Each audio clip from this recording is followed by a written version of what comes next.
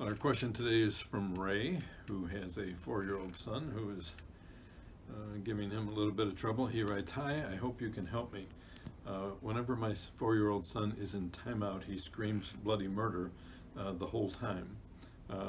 I can't stand listening to him. It just rubs me the wrong way. Maybe I'm just too sensitive. But what can I do about this? And also, when is he supposed to come out of timeout?"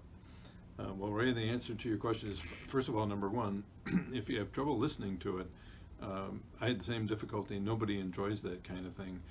Sometimes you're best putting in earplugs or putting on a headset. You want to still be able to hear the child, you know, that they're still in the house.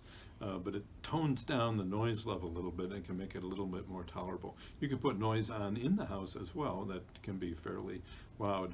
The other thing, a lot of people forget this with 1, 2, 3 magic, but if the child is under 3, we're going to let them out when the time's up. When 2 or 3 minutes are up, you let them out, you say time's up, you walk away. If they keep screaming, they get counted again and they go back.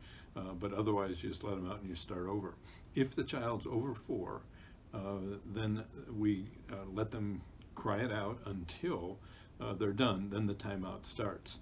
Now, if you have a child with a history of separation anxiety and their screaming could be because they're scared, then you're going to do a timeout differently. Don't close the door, put a gate up, you sit outside the gate, but no talking, no eye contact during the rest period itself. So good luck. It is a difficult situation. It's no fun to go through. Hope this helps.